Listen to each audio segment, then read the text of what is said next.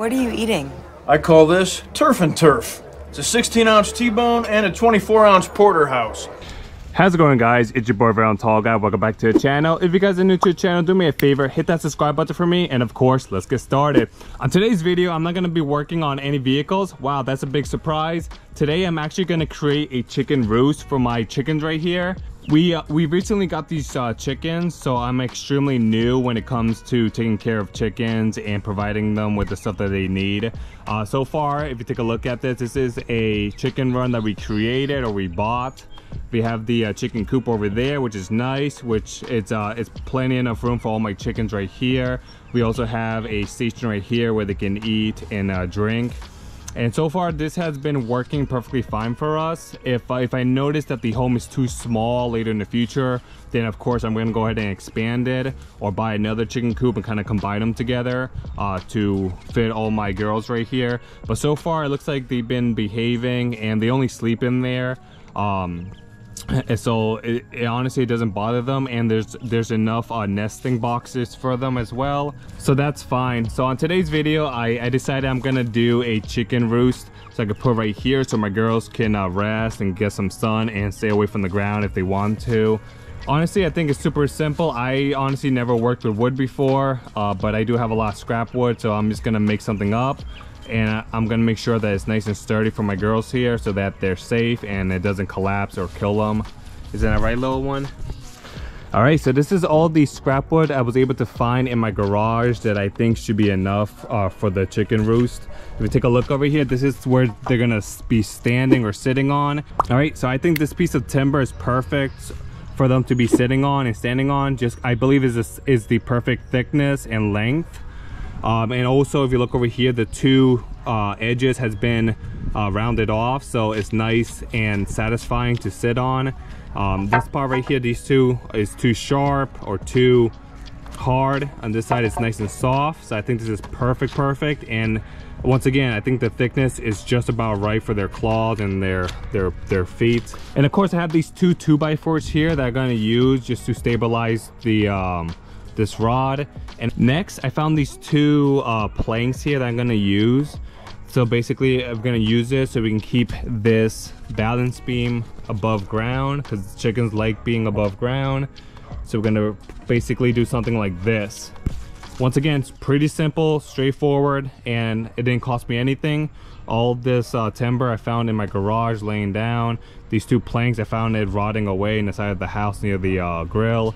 So I'm gonna use everything here, make it simple, and I believe this should be strong enough to withstand their chicken abuse with them jumping and scratching, and also the rain and snow and element stuff.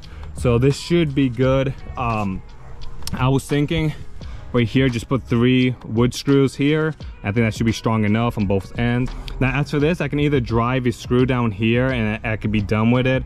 But I was thinking if I can make like a notch right here and actually have this sit down in here, I think that's way better.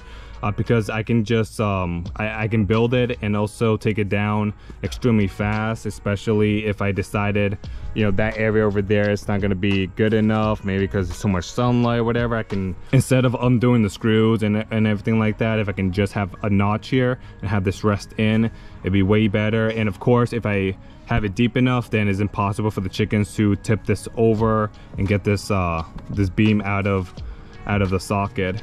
So that's what I'm gonna do, and then we're gonna put it in and see if the girls like it. If they don't, then we try something else.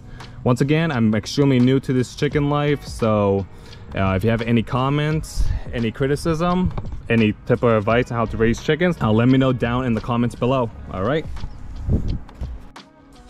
so I got the plank on the cutting board here. I went in and clamping down just so I can keep it stationary. Now, as I mentioned, I really don't work with wood. I'm mostly a mechanic, but I'm gonna try my best. So we're gonna have to go ahead and measure out 1.5 inches here, 1.5 inches here, 1.5 inches here to make the slot for that balance beam right there. So I think that's simple enough. I'm just gonna go ahead and measure it with a regular ruler, get that measured out, and then I'm just gonna go ahead and cut it.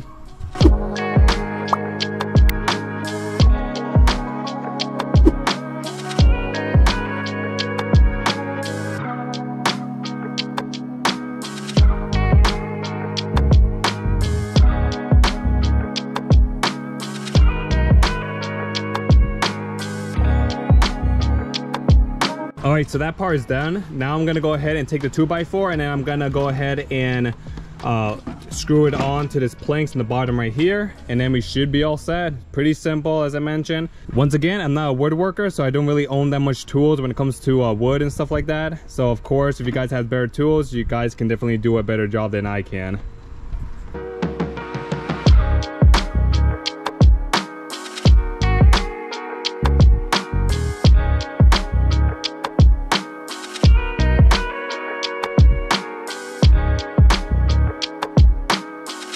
All right, so I got this stand completed. So now I'm gonna go ahead, I'm gonna take all of this and we're gonna go inside the chicken run and I'm gonna go ahead and assemble it.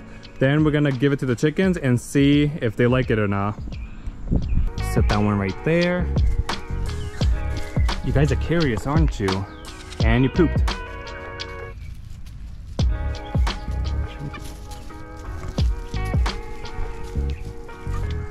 All right, excuse me, ladies, get out of the way. Oh, I know you're scared, I know. I'll put that one right there. Last piece. Now we're gonna go ahead and connect it.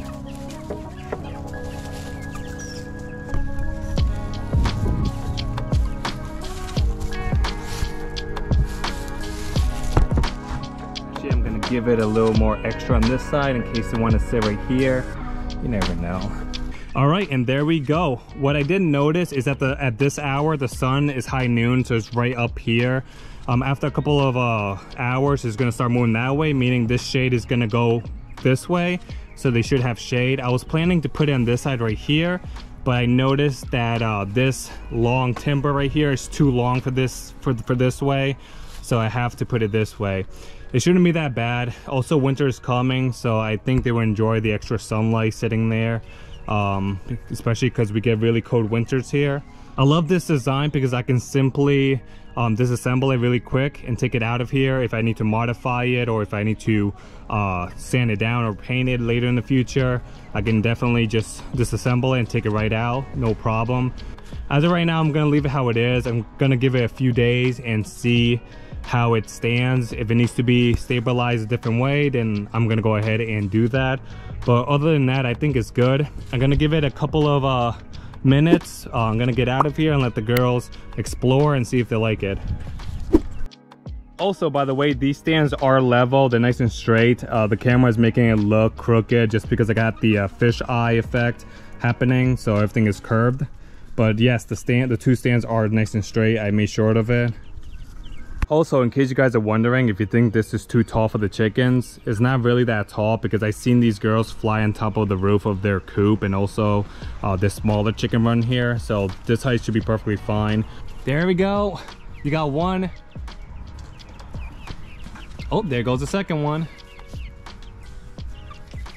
Come on. And once again, I think the balance beam that they're standing on is just the right size for their claws and feet. And I love how it's nice and sanded and the edges are rounded off, so it should be extra comfortable for them. There goes another one. I think they like it because if they didn't, they would jump right off if it was hurting them, or if they felt that it wasn't sturdy. There goes the other one. So I think mission accomplished. They definitely love it.